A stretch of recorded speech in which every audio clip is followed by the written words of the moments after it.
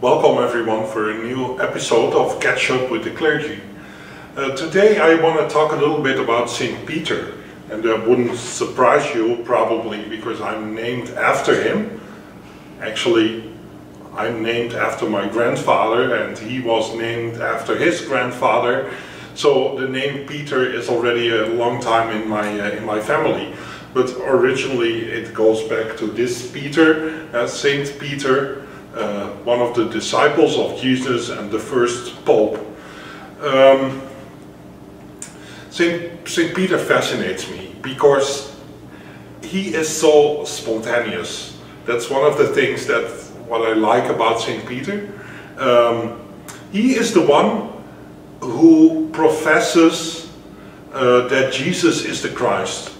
Jesus and his disciples, they go up north in the Golan Heights, and then around Caesarea Philippi they gather, and Jesus is asking, who do the people say that I am? And then he says, who do you say that I am? So the people come up with all kinds. They say Elijah, they say John the Baptist, and then St. Peter says, you are the Christ, the Son of the living God. So he is the first one among the disciples who professes that. And the other disciples never said that before. So Peter is the first one who professes that Jesus is the Christ. But, you know, at the same time, he is also the one who betrays Jesus. When at the end in Jerusalem, he denies that he knows Jesus 3 times even. So that's Peter. Peter is as well a very faithful person, but he is also very human and very weak. And I think we all recognize some of that in ourselves. That we are faithful people, but at the same time we are weak people and we are struggling. So that's St. Peter. St. Peter, in all his weakness, became the first leader after Jesus. Jesus called Peter to shepherd the flock. At the Lake of Galilee, they came together, and Jesus says to him, Peter, do you love me? And then he says that till 3 times. And of course the 3 times that refers to the denial of Peter. So Peter gets sad because he knows how that he denied Jesus. But still, Jesus wants Peter to tend the flock. He is the one to succeed Jesus here on earth after Jesus' death and resurrection. So Peter becomes the first Pope, and eventually he ends up in Rome. And why in Rome? Because that's the center of the ancient world. The Roman Empire, and the head of the Roman Empire, the emperor, had his seat in Rome. And that's where Peter ended up. And that was not easy. So even though Peter denied Jesus, and there is a story that he wanted to flee from Rome also. Peter didn't want to deal with it anymore. There were persecutions of Christians in Rome, and Peter wanted to leave.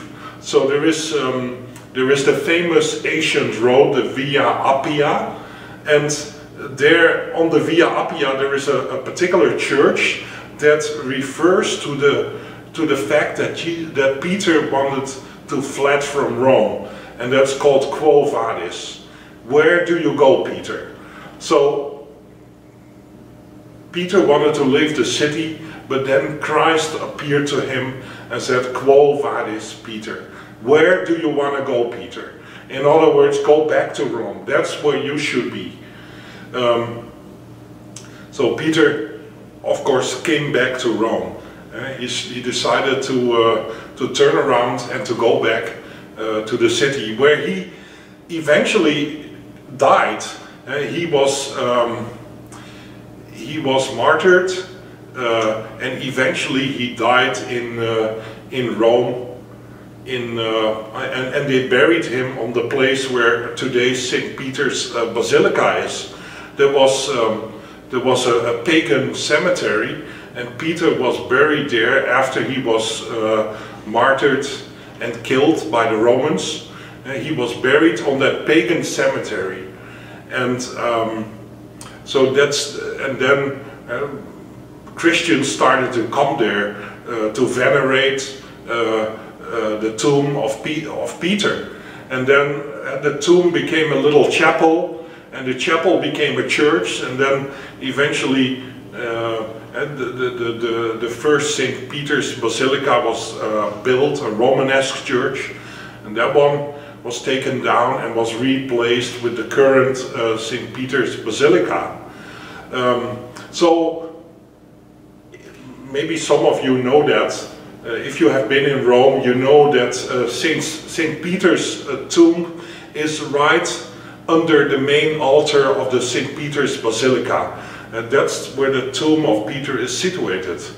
And also, this pagan cemetery is still underneath the St. Peter's Basilica. You can go underneath. It's called the Scavi. You can go through the Scavi, and yeah, that leads you through the ancient cemetery.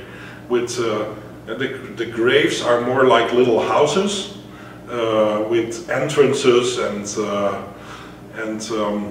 you can go into them, and so it's very interesting. So you can take a tour through that cemetery, and then you end up at St. Peter's tomb, right under the main altar of St. Peter.